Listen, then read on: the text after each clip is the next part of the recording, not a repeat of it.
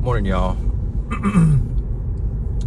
Early in the Gospel of Mark, it's telling about Jesus, his ministry, and he's healing people, and he happens to be hanging out with tax collectors and sinners, and the religious criticize him. I don't know if it says that he perceived that they heard them, or if they were talking amongst themselves and said things like, you know, he eats and drinks with sinners.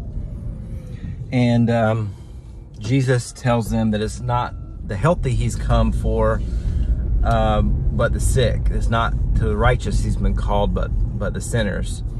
And you know, I've been pondering these concepts this morning and thinking about how, you know, for me, it was when I was the most broken that I saw God the most clearly in my life. And I, you know, I believe it's the Lord who keeps my heart sensitive and continually broken to continually see him. And I've gone through seasons where I would much rather, you know, go to the rich and the wealthy and the whole, you know, but that was not who Jesus was called to, and that's not whom I'm called to. I mean, it'd really be nice to do some missions work in Hawaii or something like that. Like, I think that's like the dream call, right? Like, to marry both worlds of pleasure with of a life in God. But the thing, and this analogy may fall short, I'm not a gambler necessarily, but the way I perceive this situation is like, you know, it's like we won the jackpot in the casino, and so we have all these casino coins and money, say $1 billion, and then we take these $1 billion of coins that are for God's kingdom, and we want to spend them out in the world. We want to, you know, gain momentum and clout and success in this world, and it's incompatible. The type of currency is incompatible.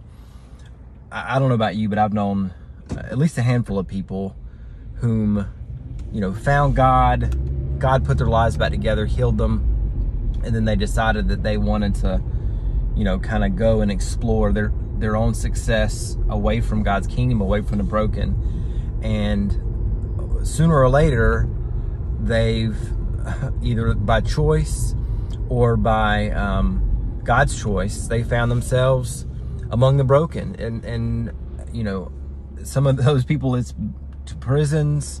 Some of those people, it's to the homeless, that the Lord allows broken situations. If people don't want to stay broken before him and be useful to him, he'll allow situations to come that will break their situations and allow them to return to a broken state.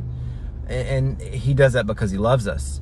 He does that because he knows the amount of wealth that he's put inside of us, the currency that he's invested in us, that is for the broken. And I'll say firsthand that I don't ever feel at home among the healthy and among the competent and among the intelligent. Not to say that I don't feel God's compassion and don't, you know, get along with folks. Comparatively speaking, among those who have broken hearts, among those who have broken situations, I feel the most useful. I feel the most valued. I feel like I'm able to bring significant change, because I guess that's just really the Lord continually working through me, working with me. And so I don't know where you are today. I do pray your heart is contrite and open to the Lord, and I pray that you would find your satisfaction in the wealth that the Lord has put in you, the currency of the kingdom that he's wanting to spend, that he's invested in you. Have a great day.